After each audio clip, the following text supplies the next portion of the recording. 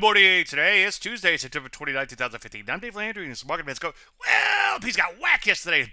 Down here, almost at new lows for the year. Back to chart out, as you can see, they really hadn't made much forward progress in a long time. As I've been saying ad nauseum, we have multiple sell signals in here, including a weekly bow tie, which triggered last week. So not looking too good. Last couple times the market did this, it dropped about 50% afterwards. Not that it'll definitely go down 50%, but you certainly want to pay attention. NASDAQ also getting whacked in here, as you can see. Looks like it wants to come down at least to its old lows. Rusty, well, there's no sense even mentioning that. It just looks ugly. As you can see, its implosion continues in here. No place to run, no place to hide. Even gold got hit a little bit yesterday, although it does look like it's trying to bottom out longer term. These are the gold stocks, by the way. Biotech continues to implode, ditto for drugs. So again, no place to run, no place to hide. Any questions? As usual, Dave at DaveLandry.com. I'm Dave Landry again. You started Market Minute.